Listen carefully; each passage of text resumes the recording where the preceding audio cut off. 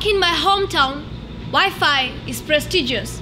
It's mostly installed in institutions that have young men and women sit in reception halls, pretending to await a certain managing director that deals with personal issues. Upon being asked, "How may we help you, sir or madam?"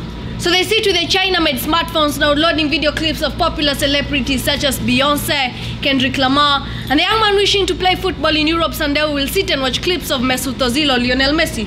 Now, as a young poet also wishing to perform in this white man's land, I had to sit down in these reception halls, buying time to use free Wi-Fi and watch clips of former slummers. Though I must really confess that I didn't understand most of this foreign language, especially when the poet spoke so fast. I have understood the themes quite well, especially these themes on racism and these weight issues poems. And wait, these weight issues poems always had me put up a doubt face like, is weight such a real big issue in this white man's land?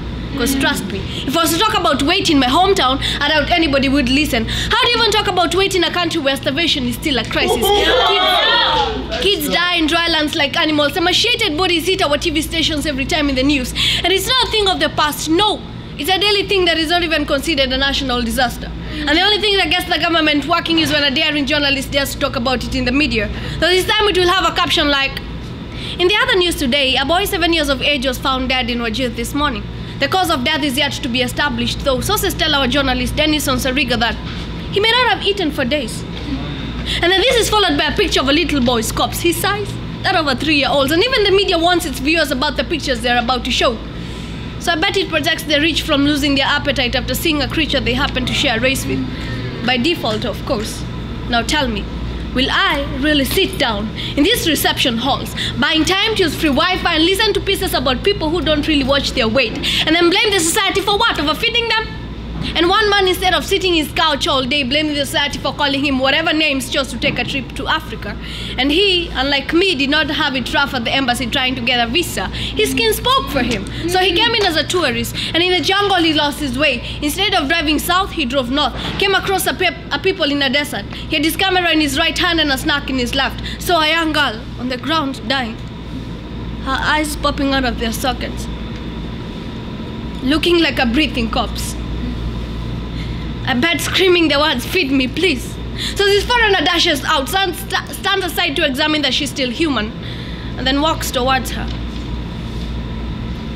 Then takes out the camera, focuses, takes an epic pic. And this little girl stretches the hand I guess screaming the words, "Feed me, please." But then the foreigner takes out the camera again, focuses, and takes an epic pic. And then hands her the snack. And she holds it for about a second or two before strength fails her, and she passes on. And this foreigner cannot stand it. So he dashes back to the car, drives back to Nairobi, and flies back to his country. And we, people of Africa, heard that he became an award-winning photographer for capturing life and death in Africa in 2 epic pics. And we, people of Africa, wish that they make him a convex strawberry casket with 5 layers of fat on it for capturing life and death in Africa in 2 epic pics. Thank you. Yeah.